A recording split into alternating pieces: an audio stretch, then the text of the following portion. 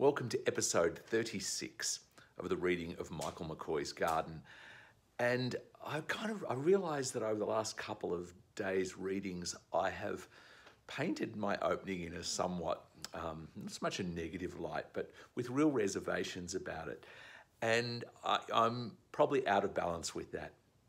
There was this huge sense of anticipation, of course, and it was really fun to have the garden scheme on board, and they confessed to me that they used to do occasional drive-bys along the front to see if this garden was ever going to be ready, because you'll remember that they pressed the print button on their guidebook the February before, promising this opening when there was nothing to see at all. So they were taking a big risk themselves. And a week before the opening, a few of the committee members came to check out the garden. And I remember sending them round the back. I said, look, you guys go round the back. I don't really much like showing the garden, like showing people around. So I said, you go out the back, I'll bring out a drinks tray and I'll see you out there soon. And I remember appearing around the corner with this tray and the coordinator of the garden scheme just standing in the gravel garden with her eyes wide open and this big grin just going, Michael, it's fantastic. So you can imagine what a boost that was to me at the time. I'd been, head down and tail up for 15 months in total and was delighted myself with the end result, but really had not yet had anybody else's response from it. So to go back to our reading, the garden opening is now over. And the last reading, I was anticipating the day. I wrote it on the morning of the opening, and it was a weekend opening. And there were 1,200 visitors over that weekend into our little quarter-acre garden. So this is now the follow-up. The 22nd of February, 1999. It's over. The opening has come and gone, and I can relax. It seems after the last entry that I've left myself with two opposing ideas on how to judge the success of such an event. Certainly, people were very complimentary, but then garden visitors tend to be of the kind sort. There were those who asked endless questions about plants, and then there were those who did not necessarily speak to me, but stayed for ages, often appearing and disappearing here and there, standing in one spot for ages, suddenly moving on, then returning to the same point, just gazing. I think it's by this group that I gauge my success. Despite the crowds of people, which cannot help but detrimentally affect the atmosphere you've worked so hard to create in the garden, yet strangely creating another not that much less attractive, these visitors are tuning into another level, discovering the very place you have created, which is much more complex than any flowers within it. With these people, you share your garden. To most, you show it. The question now arises, can I claim this garden back as my own?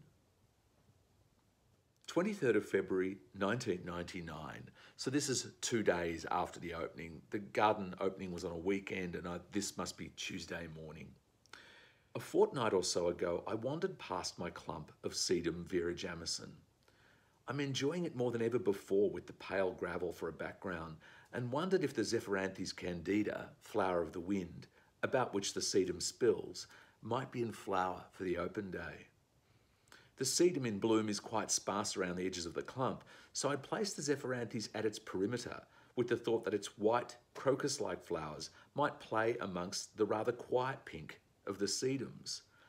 Then 2 days before the opening, I saw the buds, which were then cheerfully in bloom for the perfect weather we had on the open weekend. I couldn't believe it. That sort of thing never works out for me.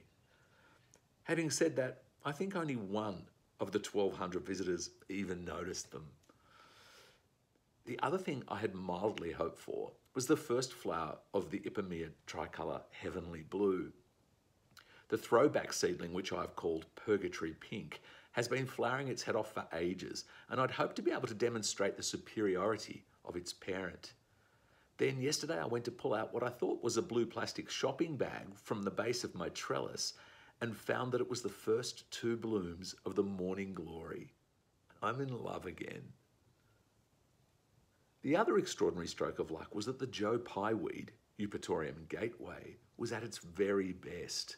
This plant is superb from the moment it rises out of the ground, but reaches a climax when in bud, through until about the point when half of its flowers are open.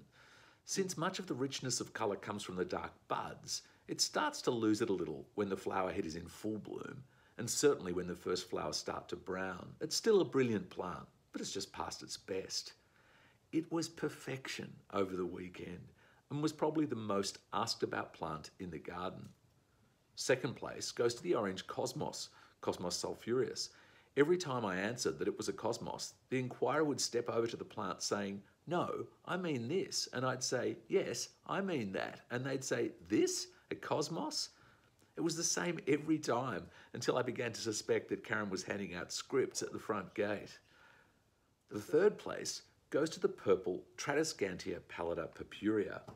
I remember it in my grandmother's dingy shade house. I think she called it a fernery, long after she'd passed away, growing in a brittle white plastic pot in hard garden soil that would shrink back from the edges when dry. Some visitors had similar memories, but most had never seen the plant before. So my memories of that weekend are of just such an amazing and happy but crazy busy time. I mean, it was bumper to bumper for most of the peak times over about 6.5 hours a day that it's open. And there was virtually no damage. The lawns, of course, were a bit squashed, but I remember speaking to Dame Elizabeth Murdoch when a few years after she'd had her garden open to the public for the first time for the Australian Open Garden Scheme. It was about 1988, I think, and it was open between 4 p.m. and 9 p.m, and there were 7,000 people through Cruden Farm during that time. And I remember just seeing all of the ajuga and the baby's tears daisy squashed absolutely flat in the stone steps, and thinking, oh, how sad that this number of people sustains this damage. Anyway, some years later, I was having lunch with Dame Elizabeth and I was asking her about that day, and she was saying, oh, it was a terrible day, terrible day. She said, I'll never do it like that again. I'll never open it like that again. I said, oh yes, it must have been terrible to see the damage following the opening. And she said, oh no, that wasn't the point at all. The garden bounced back very quickly. She said it was just such a shame that nobody got to experience it in the way they should experience it, that with 7,000 people here, that no one really got the feeling of the garden. And that's what she was sad about, not the damage sustained by the garden, which was just so Dame Elizabeth. She was such an amazingly generous and giving person. So a huge shout out to anyone who's opened their garden before, to charity or to the garden scheme. It's a really big deal, but it's such a great way for us to share our own learnings, our own journey, our own line of inquiry, I guess.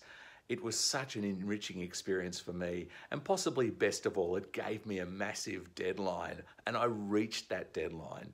And then we had several years after of just enjoying the fruits of that labour.